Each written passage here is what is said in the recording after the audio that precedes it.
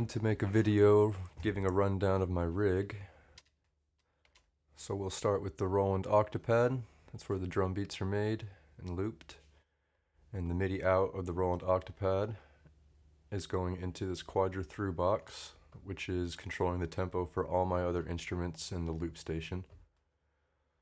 Next instrument is the Roland TB3. It controls bass lines, bass effects, acid bass basically.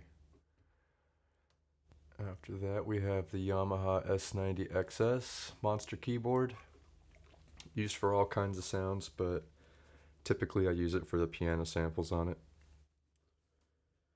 Moving up to the King Korg synthesizer,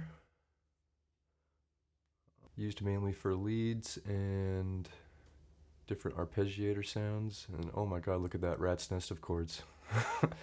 The Ditto X4 looper. I have both keyboards running into this looper, and I have two phrases I can loop. So whenever you hear something going in the background and I'm not playing it, it's because I've used that. And everything is running into this Ultratone Behringer keyboard amp.